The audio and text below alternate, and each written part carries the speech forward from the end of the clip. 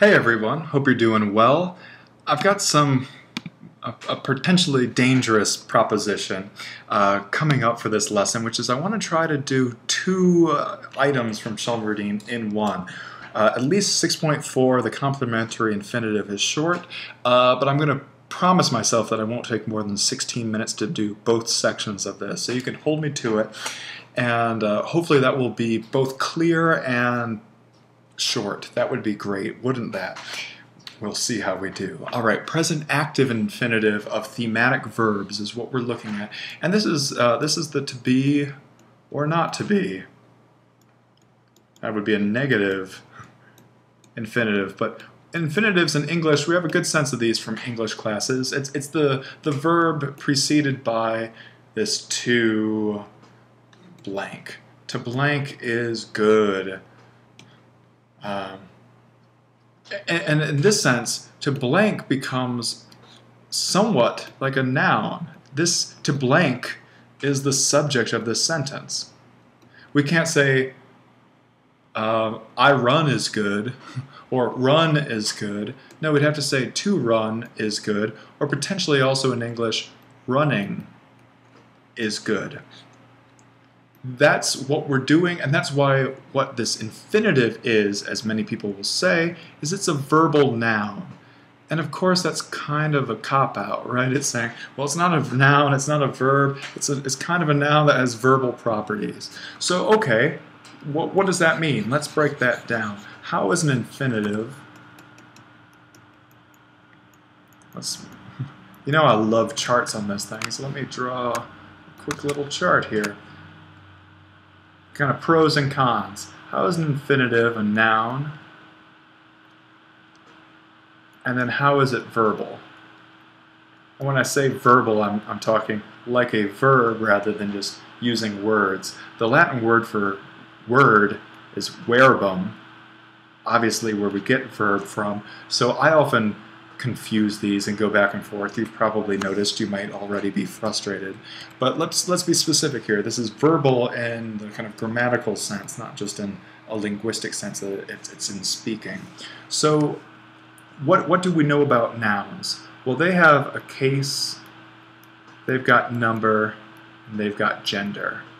And then what do we know about verbs? Well, they've got tense, and they've also got number, gender, or at least number, case number.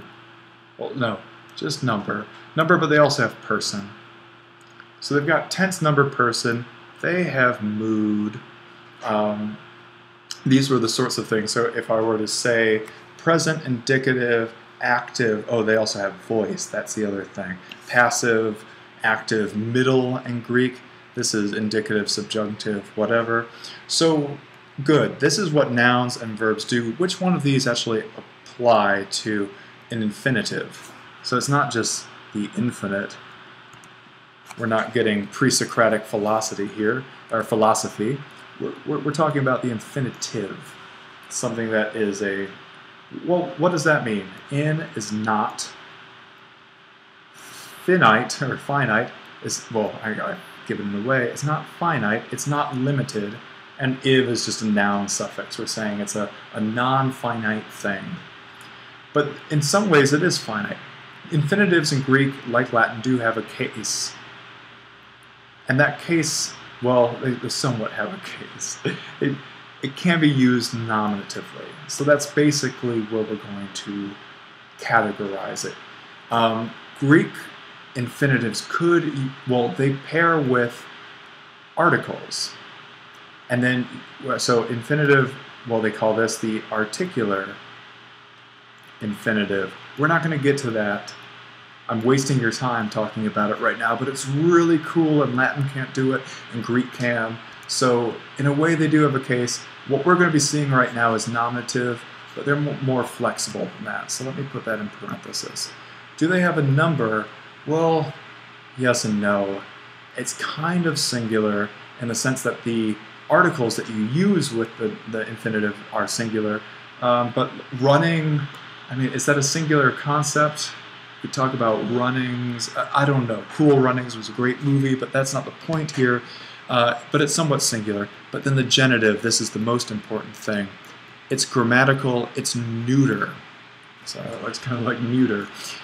Neuter is the case, or is the gender. So if we work with these articular infinitives, we're going to be seeing this. We're going to be seeing our neuter articles pairing with an infinitive. That's what the articular infinitive will look like. But again, I'm getting ahead of myself and eating valuable time. Verbal, so we can kind of check all these noun options, and that's why we call the infinitive a verbal noun, because it really is a noun. But how is it verbal? Does it have a tense? And we will discover yes. That's why we're dealing with the present type of infinitive right now. Does it have a number? Well, I just kind of said yes, but it's not first, second, third person, and it's kind of just singular, and it doesn't have a person. So these, I'll just move that number over there and say, well, we don't really have number of person. This is how it's infinitive. This is how it's non-finite. Does it have a mood? Well, the infinitive itself is a sort of mood. So yes, but it's not a subjunctive infinitive. It's not an optative or an indicative infinitive. It's simply the infinitive. So the mood distinctions that we normally will be making in Greek don't apply. And does it have a voice, active, passive, whatever? Yes. When I say it has a tense, though, we're not going to have all tenses. And then what tense means is going to be changing in the context of these infinitives. We'll get to that when we get to that. But these are the features that it has. It has a tense, a voice, and it kind of can work also, Shelmerdine points out, with a subject and object. So it can act grammatically, syntactically in verby ways. But then it does also have these noun principles, and then we also have that articular infinitive. Apparently we get to that in chapter 13. So sometime before the end of the semester, we'll be there. Another thing to point out, I'll find a nice green.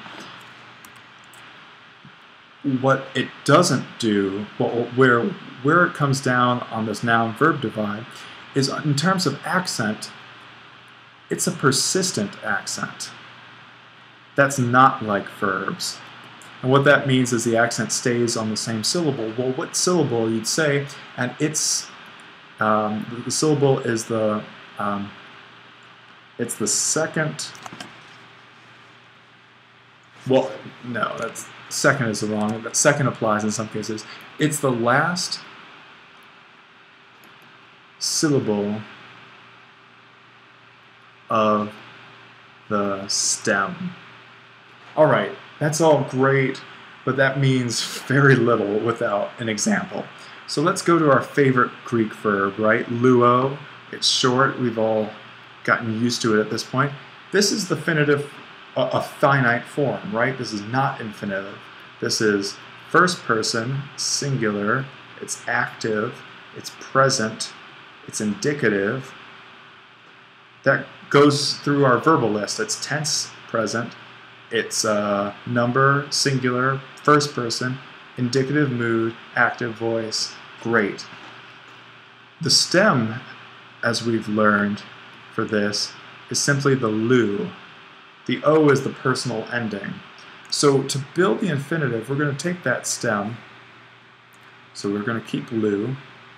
And then in the kind of historical linguistics, which I'm going to do in a nice magenta, we had an epsilon here, and then we had, so this is our thematic vowel, and then the ending was epsilon nu. And the rule for Greek, when you add an epsilon onto an epsilon, tends to be A. We saw this with echo when we wanted to put a past indicative augment on it. It became ake. And the personal ending changed too, but that was the translation that we had. Epsilon plus epsilon equals this diphthong. So that's what we're going to have here. So, well, let me write that a little bit higher, just so we know what's happening, but then get back to the bright white for the actual word itself. And then we have luane. And then I was saying the accent is on the last syllable of the stem. Well, we only have one syllable here. Luane is our present active infinitive. Great. But so now we can do this with anything. We want to do it with echo, which we just had. Echane. Hey, wasn't that nice? Let's do something that's a little bit longer. These were both monosyllabic. So, Paidewane. Lots of, not Paidewe, Paidewane. Again, accent on the last bit of the stem. If I go back with the kind of blue, we can isolate the stems in all cases. Well, in all examples. No case here, we're talking verbs. Good, this is what's going on. This isn't too bad, is it? So even though it's verbal, it's really a noun and we have persistent accent. What we can note right here is that these ane endings are always long, so we're always going to be getting acute accent here. When we get to other infinitives later on, their endings might not necessarily be long, they might be short, so in those cases we might need to look out for circumflexes. But we don't have that right now. We're home free. We're just dealing with the regular infinitive. Now let's get to 6.4, right on time, and talk about complementary use of the infinitive. And remember, this is compli, not I-mentary. This isn't, oh, you look really good in that outfit complimentary. This is completes the picture. That's the completion. So there are certain verbs in Greek, just as in English, that really invite the infinitive over for dinner. So one of those, which we might as well learn now, I've introduced it in physical class already, is Othello. Not the Moor of the Shakespeare play, which was Othello. This is Othello, and this means I wish, I desire, and that's not in a sexual way, that's just a kind of choose, opt, wish, or simply I want. So in English, we're used to saying I want, well, you could say I want candy or something. You could want a direct object, but you could also say I want to, I want to send the goddess, because you're Greek, and let's say gifts, right? We're always sending the goddess gifts. So I want to send the goddess gifts. And this is a nice direct translation. We're going to use Othello, I want, and then to send, we're going to use an infinitive, and then indirect object in the dative for the goddess, and then direct object, accusative gifts. That's what we've got. So let's do this. Oh, we got back to our old lesson here. We're moving. All right, good. So I want Othello to send. So pempe, or pempo, sorry, I forgot the mu. Pempo is our verb I send, so the stem is simply pemp, and we know that the accent's going to be there, and it's going to have to be an acute, so we can just leave it, and then add that ane, which remember used to be an epsilon, epsilon nu, but you don't really need to know that. Just know that that's how it looks, and you're going to get through just fine. Greeks didn't know what had happened. They just knew how to speak what was current. So good. Othello, pempane, to the goddess, te, thea, color change, but I don't have a problem with that. And then gifts, ta, dora. And this ta is probably optional. It's not the gifts, but maybe we already mentioned those gifts. Maybe we're treating gifts as a class. I'm going to say you're going to want to leave it out. But nice to know that it is neuter and it agrees with the dora. So I want to send to the goddess gifts. You could also say gifts to the goddess. We've got options here. So we have Othello, where this happens. The other place that we'll get some of this is on verbs of ordering. So we have one verb for ordering that we're learning this chapter, no surprise, because we're also learning this construction, kaleo, I order. And then we also already had patho, I persuade. Sorry, again, I lost my mouse. Kaleo and patho. So I, and then these both take the infinitive. Let me find you good other color for translation. Order and persuade. Alright, I've got 35 seconds to wrap up. So what are infinitives? They're verbal nouns. Well, what did that mean? They had some properties, they had all properties of a noun, they had some properties of a verb, namely tense and voice, and they do act as verbs. They might take a subject and object. They're formed historically by epsilon, the thematic vowel, plus epsilon nu, the ending, but now we just see ein, and they work with these complementary verbs that literally invite them. That's the complement. Just a couple seconds over, next time I'll get it. Take care, see you then.